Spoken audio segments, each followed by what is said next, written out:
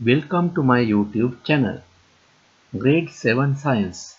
Today I am going to discuss with you a second term lesson, that is animal diversity.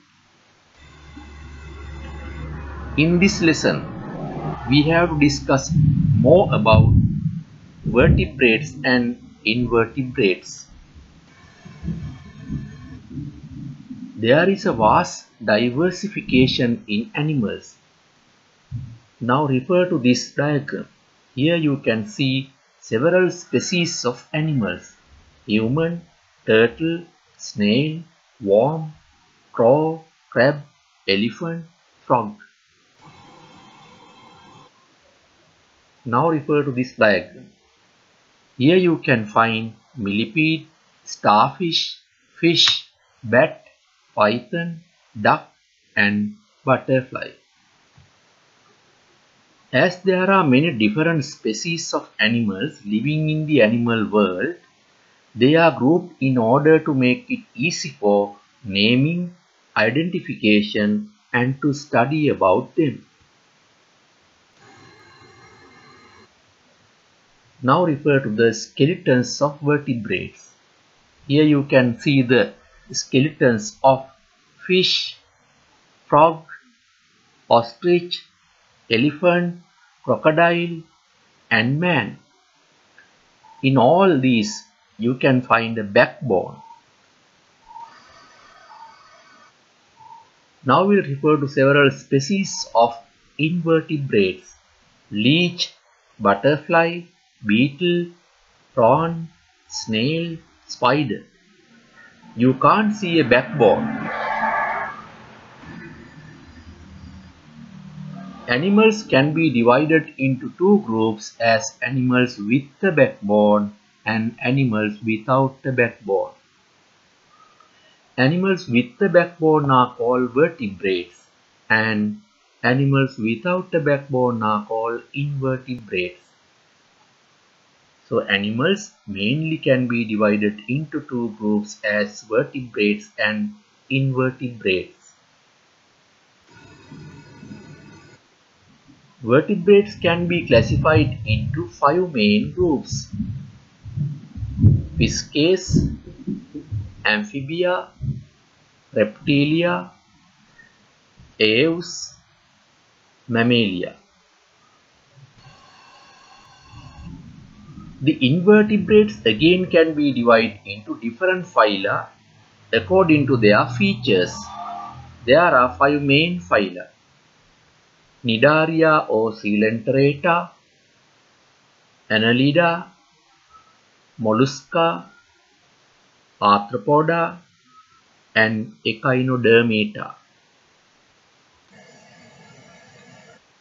The list given below shows you some species of organisms living in seashore. Group them into vertebrates and invertebrates. Now refer to the list and classify. Seagull, fish species and turtle are vertebrates. Hermit crab, starfish, bivalves, snail, prawn, worm and sea anemone are invertebrates.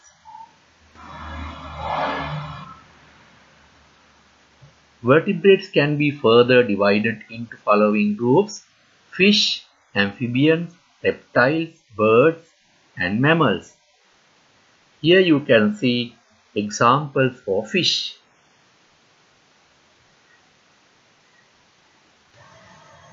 Here you can see examples of amphibians.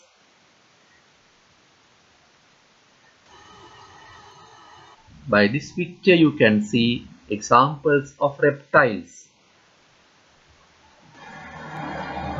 Here you can see examples of birds. Here mammals can be seen.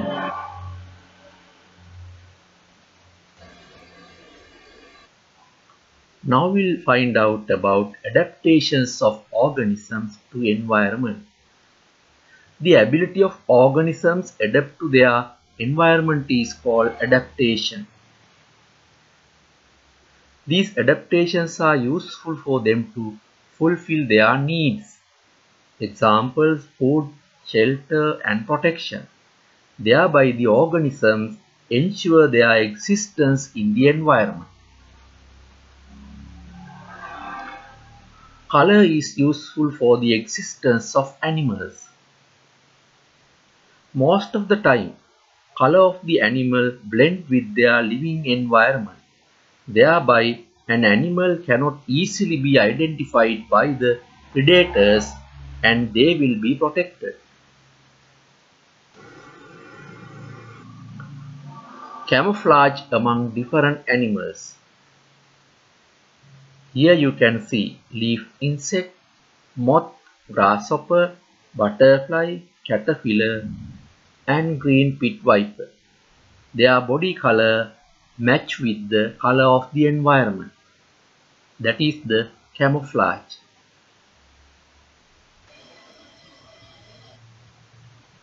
Now complete the following table. Here list of animals are given, their environments are given. You have to find the color of the environment and color of the body. Now we'll get grasshopper. Color of the environment green, color of the body also green. Leaf insect, green in color, environment color also green. Butterfly, yellow in color, color of the body also yellow. Caterpillar, environment color is green, body color also green. Green pit viper, environment color green, body color also green.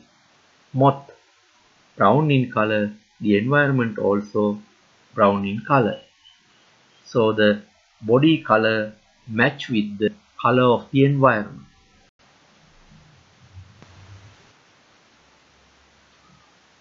Now we'll define what the camouflage is.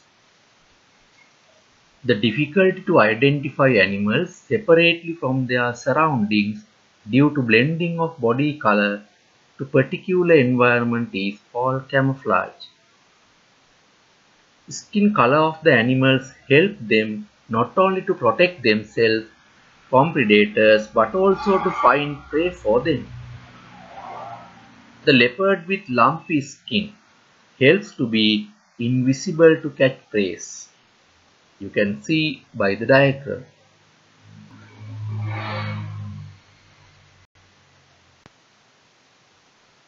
Some kinds of lizards change their color according to the environment they live. So you can see lizards change their color according to the necessity. How shape helps the existence of animals. The body shape of animals is also very important for locomotion. This shape is called streamline shape. The body shape of birds and fish is mainly of streamline shape because they need to have efficiency in their locomotion.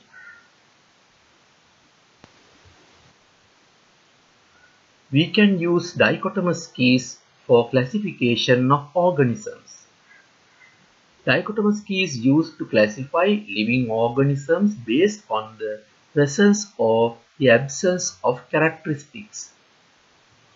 Now we'll find out features of dichotomous key. Select a feature that could be differentiated easily. Consider one feature at a time and separate that feature as present or absent. Finally, separate the items so that only one item will remain at the end. A dichotomous key to classify animals. Here list of animals given: cock, snail, fish, frog, lizard, cobra. So we can first classify into two groups as presence of legs and absence of legs. Presence of legs, frog, lizard and cock. then again can be classified into two as presence of four legs and absence of four legs. Presence of four legs, frog and lizard.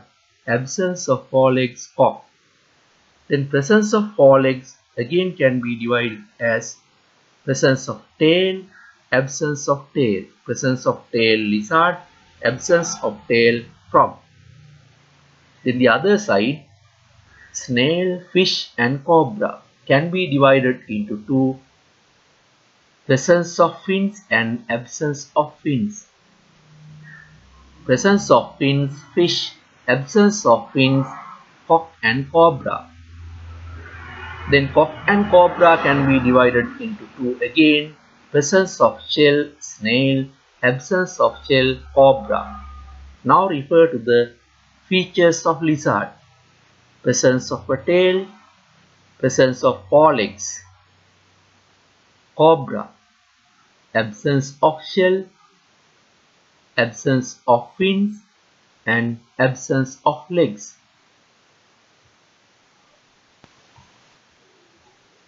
Now we prepare a dichotomous key to classify plants.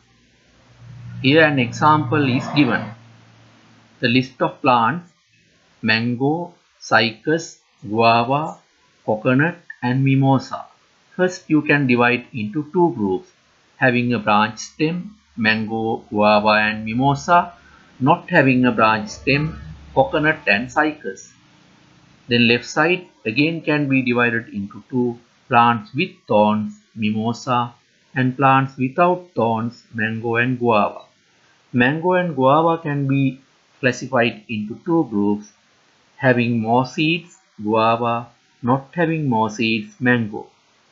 Then the right side, coconut and cycas, can be divided again as flowering plants, coconut, and non-flowering plant, cycas. Now you can describe the features of the plant. First we'll get guava.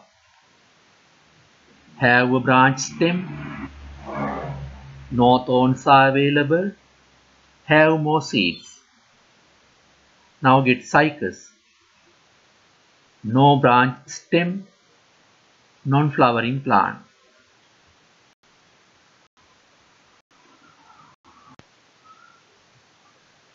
Now we have come to the end of the lesson. Today you have learned animal diversity, vertebrates, invertebrates, adaptations, camouflage, and dichotomous keys. Subscribe my channel and click the bell icon to get the next video quickly. Thank you.